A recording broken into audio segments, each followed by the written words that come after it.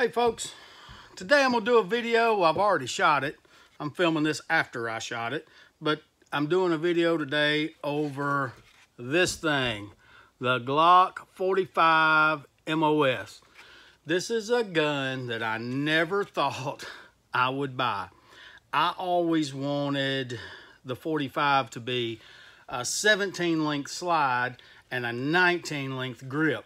That way I could have more sight radius and velocity and a shorter grip to carry it concealed. But Glock didn't see fit to do that, and they gave us the 45 MOS, which is the 17 length grip and the Glock 19 length slide and barrel. I've been looking at this thing for a while, and I've been going back and forth on whether I should get one or not.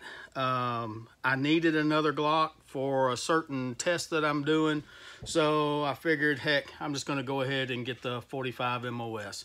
And actually, when you see it on the range, I was pleasantly surprised with it. Anyway, the Glock 45 MOS, as you can see, I've already added some texturing to it. I put a stipple pattern on there that I call velvet. It looks nice and soft, but it's not. It's actually very grippy. I like that texture. I've also done a double undercut to the trigger guard and added a little texture to that front part up there. Smoothed this out with 1000 grit sandpaper, and now I'm ready to go. The only thing that I've really done to the gun mechanically is I changed the trigger. That's it. It's still factory everything. The only thing is I put an Overwatch Precision trigger and trigger bar in it, but other than that, it didn't really do anything to the factory trigger, weight, break, nothing like that. Just the way my finger lands on the trigger pad, I like the way it feels because I have short fingers. But anyway, let's get out to the range, let's run this thing and see if I like it or not.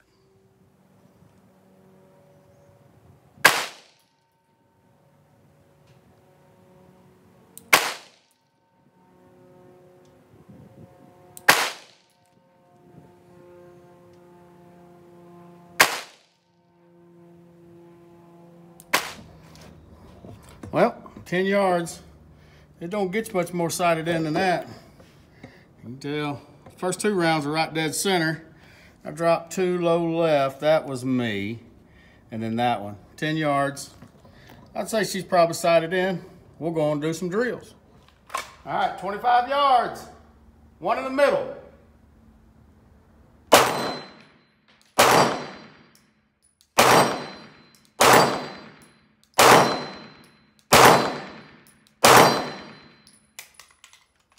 One on the right.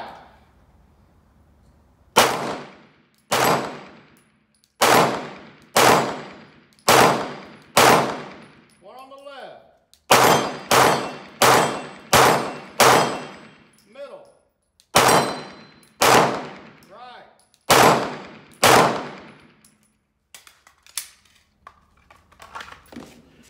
So that's no big feat to shoot 25 yards with a handgun. It's really not. It's not a big feat. But if you're not, I want to say an experienced shooter, but if you haven't done it a lot before, you'll find out it's pretty challenging. But as long as you have good trigger manipulation and you watch that red dot, and the red dot really helps, it's not a big problem at all. So let's move on back to 50 and see if I can do it. All right, I'm gonna try shooting from the 50-yard line now. 50-yard line with a 6-inch plate it's a little challenging. So I'm probably gonna take my time a little bit. I'm gonna zoom in with the camera and let y'all see if I'm making hits. So let's try it out from the 50-yard line. Plate on the left first, plate on the left.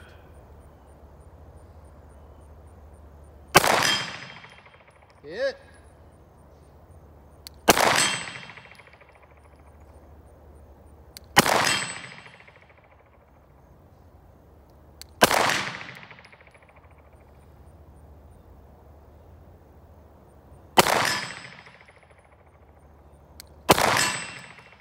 Yep, clinging that steel. Clinging it. let's turn this dot down a little bit because it's kind of bright. We'll move over to that middle target, see if I can hit that.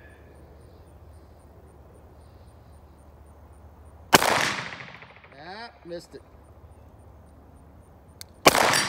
Got it.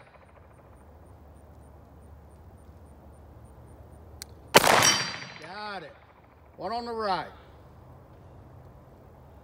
Yeah, I think I got it. We'll go down there and look here in just a second. I painted them so we could see where the rounds are going. Try it a couple more times. Got it. I think I missed it. Got it. All right. I catch some grief sometimes because I don't stretch my guns out and shoot them at longer distances. I know with some of my STI videos or staccato videos, I think maybe even a CZ video, people were saying I was shooting too close and I needed to stretch them out to get the most out of it. So I missed one on this target. This is 50 yards. We got 1, 2, 3, 4, 5, maybe 6, I'm not sure. This one, I shot at it 3 times. I made 2 hits, so I missed one. On this one, I didn't have any misses, and that's my group at 50 yards. So not great, but at 50 yards, that's a pretty challenging shot. So I think it's okay. There's always room for improvement. I always try to improve, but for all y'all that wanted me to stretch the guns out a little bit farther, there you go. I stretched them out for you. Okay, so what I'm gonna do now is kind of like the Bear Solutions drill I do on paper, but I'm gonna do it on steel.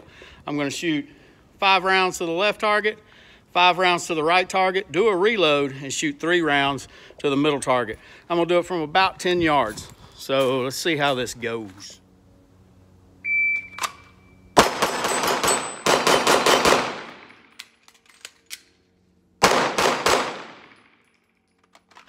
Not great. 683, not terrible. Let's try that again. That was fun. Second run, second run.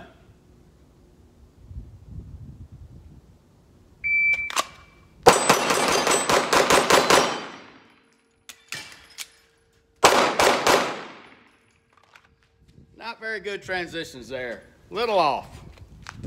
But faster time, 664. 664.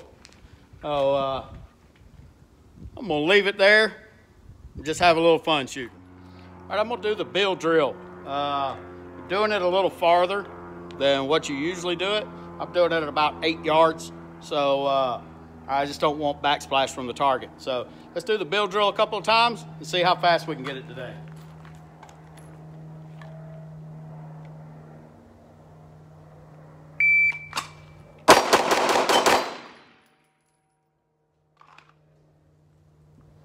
It was a 227. I'd like to get it closer to 2.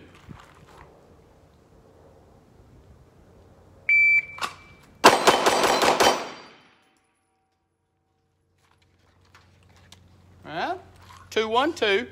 I'd still like to get it a little bit closer. Try it again.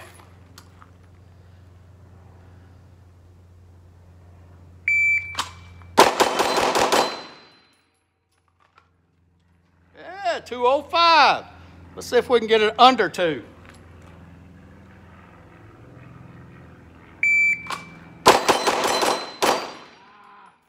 Messed that one up. That would have been pretty good. It's a 220, 220. Now, let's see if we can do it one more time, because I want to get it down right around 2.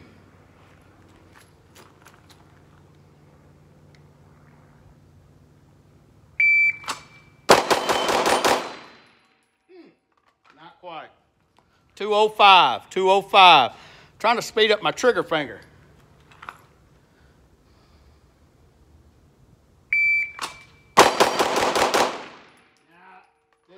Didn't get it. 2.02. I think I threw a shot. Let's try it on the bigger target. Make it a little bit easier.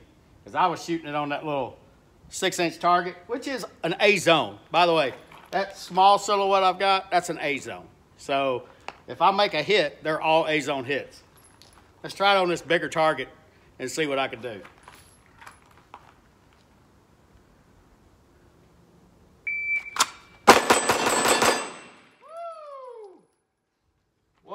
196. 196. Let's try it one more time.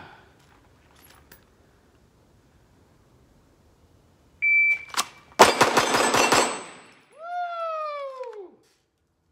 191 with a slow draw. All right, I'm going to try the 10-10-10 drill, but on steel, and I'm going to shoot it from a little farther back from 10 yards. I'm at about 13 yards, and just kind of see what I can do with it. Now remember, I'm not wanting to go super fast. I'm just wanting to keep it under 10 seconds and keep the rounds as closely together as possible. So it's a drill that helps you operate, I guess you could say, under stress because you're on the clock. It helps with your marksmanship, and it helps with follow-up shots. So this is a Ken Hackathorn drill. Really like Ken Hackathorn. Y'all can say what you want to about the old fella. He's old, but he's still a good one to listen to. So let's try this out.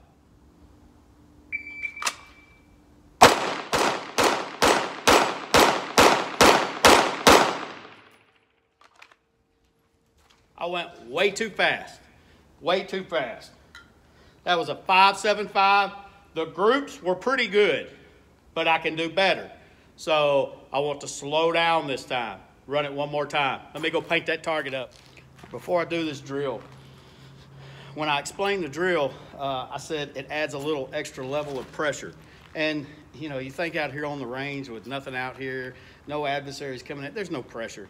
But when anytime you put yourself on the clock, you subconsciously add a little bit of pressure to yourself if you let it affect you. I let it affect me there.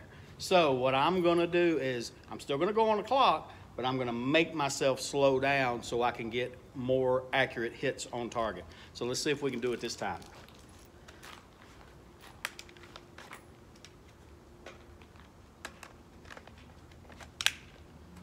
Here we go.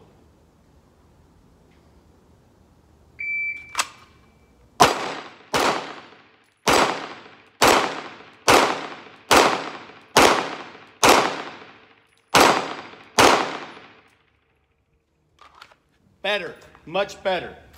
There's some splatter up there, but my groups are about like that, about the size of a baseball. I'm gonna run it one more time and see if I might be able to close those groups up just a little more. And the time was a 10.01, almost perfect.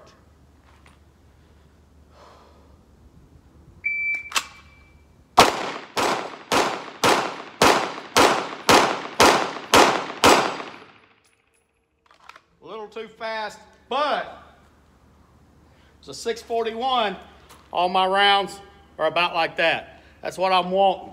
So, not bad. Go check out old Ken Hackathorn. He's something else. So, what do I think about this thing? Well, let me make it simple for you. If you like Glocks, you're gonna like this. If you don't like Glocks, you're not gonna like it. It's a Glock. It's a Glock. Now, don't get me wrong. I like Glocks. I like 1911s. I like CZs. I like Smith & Wesson M&Ps. I don't like Springfield XDs, but I like Glocks. And there is nothing revolutionary about this gun that is going to make you like a Glock if you don't already like them. I might say the recoil impulse might be just a tad lighter than a 17 or a 19, but I don't know. Not enough to make a difference, in my opinion. I think the size of the gun for law enforcement would be pretty good, mainly because you could use a Glock 19 holster, and when you put it in your holster and you sit down in your car, it's not digging into your seat or pushing up from your seat into your side.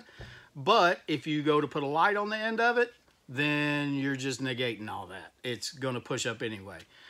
Military use, I don't really see, well, this will be a benefit over a 17 or a 19.